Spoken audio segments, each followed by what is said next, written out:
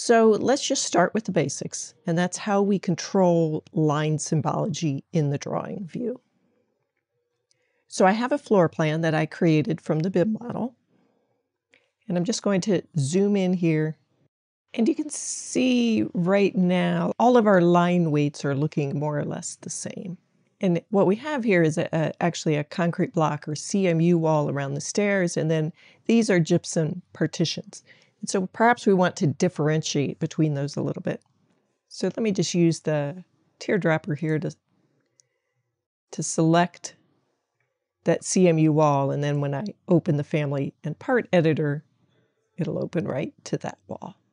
So we're in the wall component family, so let's take a look here. And up here we have different views. So right now we're on the definition, right? That's typically the default when you open the family part editor. And that gives you the basic level, color, style, weight for each part. And that really affects the way it gets created in the 3D model. So it's really the way it's going to look in that wireframe view. And so we have different colors assigned to different parts so we can differentiate between them in the model. And I've also set the style to 0 and the weight to 0. Just in that wireframe view, I like the line weights all to be 0. So that's the first pane here. But if we change our view, you'll notice there's other properties that can be set. So for instance, if I go to Drawing Symbology, now I'm setting Symbology for the drawing view. And this is really broken into two parts. You can see that there is a section level, color, style, weight, and then same for the forward and rear view. So we can change our symbology between those different views. So for instance, if we look at our 2-hour CMU wall, we'll note that it's on a wall, that's fine. Its section color is now 0, or it'll be, black on our white background or white on our gray background. And then the style is 0, or a continuous line. But the weight has been changed here to 2. So it's got a weight 2. In fact, almost all of these parts have a weight 2 in the cut view. So when we cut through it, that's the weight of the line.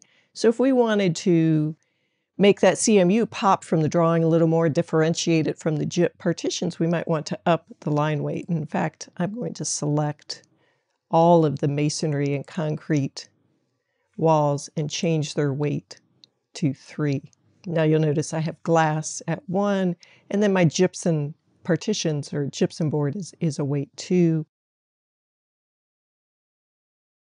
And if we kind of slide over and look at our forward and rear view, a lot of those are set to 1. And that's typically in an elevation. I might need those walls to pop out a little bit around their corners and so forth, whereas others might want to recede a little, be a little less prominent. I'm going to just switch over to this wall assembly because I have the gypsum partitions under that family. And so we have the same information.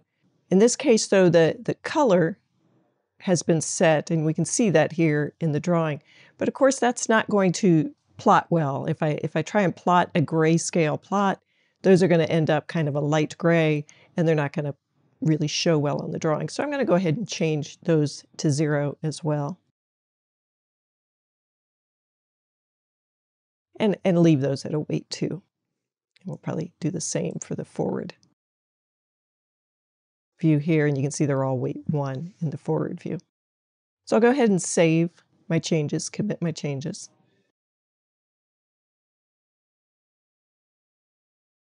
And then close that dialog. And then we'll go ahead and reload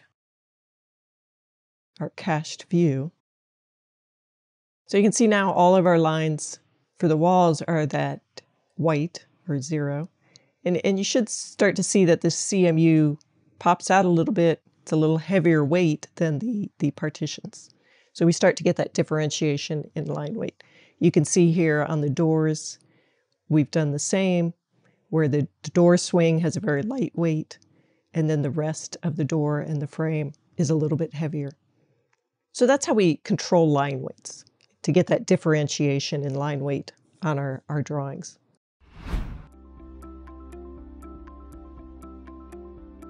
If you found this video helpful, please give it a like.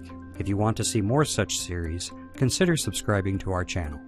Thank you, and see you next time.